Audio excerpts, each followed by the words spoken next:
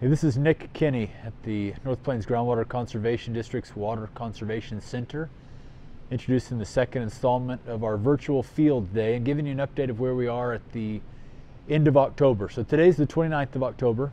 We are in our second day of harvesting our corn plots. We were able to wrap up all of the subsurface drip plots, which we had a population study on last evening, and today we're in the midst of getting all of the plot work squared away, our different hybrids, different fertilizer rates, and a comparison between other couple small management schemes on our corn underneath the east pivot here at the center.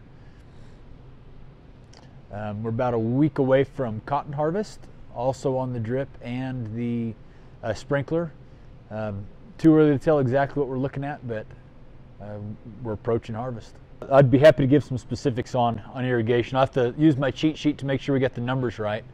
The real numbers is the correlation between yield and water applied, but to this point we do have our water applied numbers. We terminated irrigation on the corn 14th of September. On the drip we had approximately 15 inches applied, and then on the pivot we wrapped up on the 14th of September through the 21st of September. That was our last full round on that, and ended up with 19.5 inches of applied irrigation water on the pivot. So we end up with 15 inches on the drip and just shy of 20 inches on the pivot. And then we're at the point now where we're tallying the late season soil moisture extraction. It looks like the gross soil moisture extraction is going to be basically zero. We had some very heavy late season rainfall, which isn't certainly going to be, it's not going to be detrimental, but it's not really going to contribute much to the water applied to the crop during the season, mostly because it was already towards the end of terminating both the cotton and the corn crops there.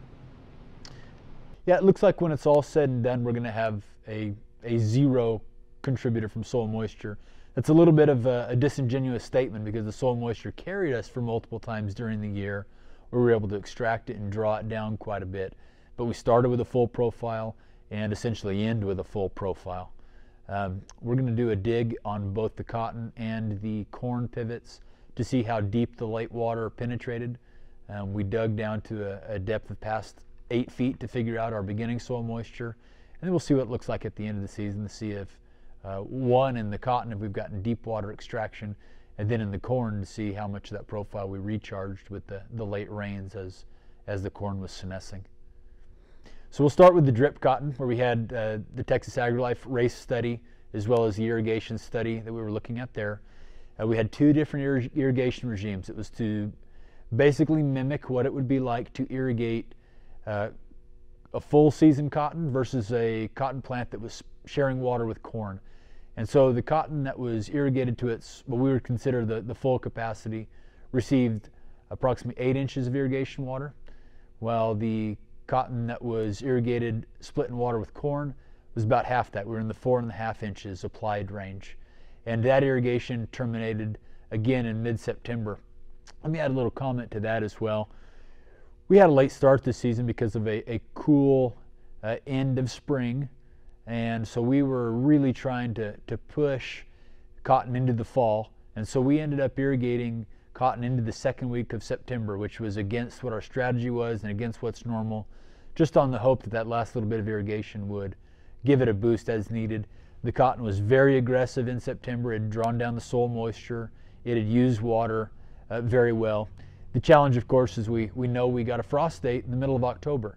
If we had been able to push that frost date off a week or 2 weeks, we would have been really happy with that last irrigation.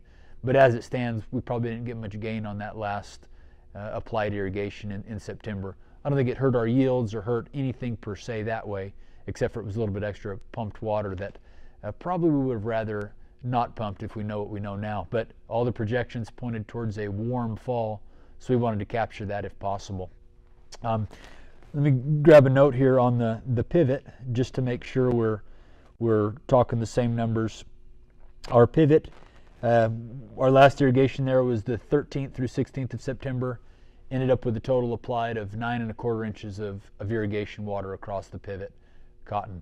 And if you were to compare the two visually, the cotton on the pivot looks a little better. It received a little bit more water than the cotton on the drip, but they were under different management regimes for different purposes and different reasons.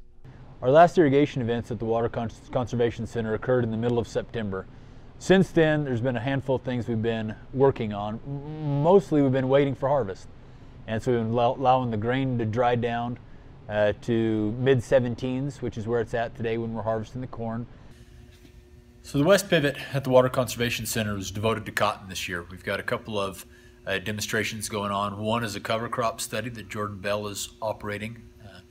The other one is a population study where we looked at very large plots with multiple different populations in cotton. And our objective going in was to try to push the scale forward to see if we increase plant populations, can we control runaway at the end of the season. And so we went up to 110,000 plants per acre dropped. And that was what we were doing right at planting. And then we got rained on, and then we got a cold front come in. What we ended up with was a population study that basically looked at the lower end of the spectrum, where we're looking at plantings from essentially 20,000 plants per acre up to 55,000 plants per acre. So it took our whole spectrum from the top end to the bottom end. And so there's interesting things to look at, but that wasn't exactly as designed. The challenge that regionally occurred with the impacts of that cold, wet close of spring right at cotton planting is that many growers were forced to consider replanting, either replanting cotton, they were forced to replant to a grain crop. What we did at the center is we stuck it out and we went ahead and stuck with the cotton planting since it was a population study, since we had devoted to it, and if we did any replanting, it would compromise that approach.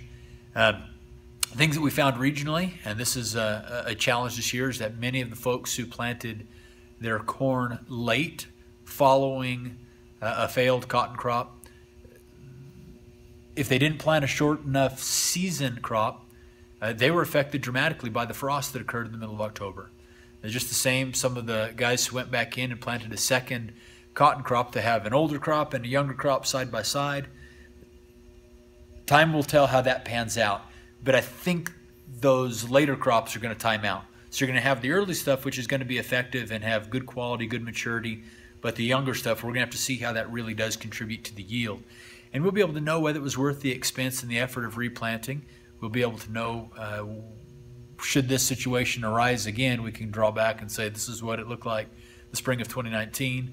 We've got a lot of data on what occurred, and we'll have a lot of response in terms of the economics of it and the viability of what that follow-up crop should look like. What we've seen that's somewhat exciting is that the cotton that we stuck with has pushed through, and we're not going to harvest what we would consider a perfect scenario cotton, but we're going to be in the 2.5 to 3 bales on a lot of this farm at the Water Conservation Center, that is, which is going to end up being pretty equitable, especially given the circumstances and given the fact that we didn't have added costs of replanting. The other end of the spectrum, which has been a challenge, is that the frost that came in October, in effect, was a week to 2 weeks earlier than we would have liked. It's not uncommon necessarily, but it was a deep enough frost on a one-time event that was shrouded by warm days that it's easy to say, if I had my druthers, I'd have rather that day been absent. We could have finished much stronger with our cotton. We were able to carry big bowls late into the season. There's still a handful of bowls here at the last week of October that may pop open just enough to be able to harvest the lint out of prior to our harvest, which we're anticipating to occur the first week of November. But what I will say with all of this is we've got pretty good records across the board, lots of documentation, a lot of comparisons, a lot of demonstrations. We'll be able to lay back and forth and on top of each other so we can see truly what the results of 2019 are.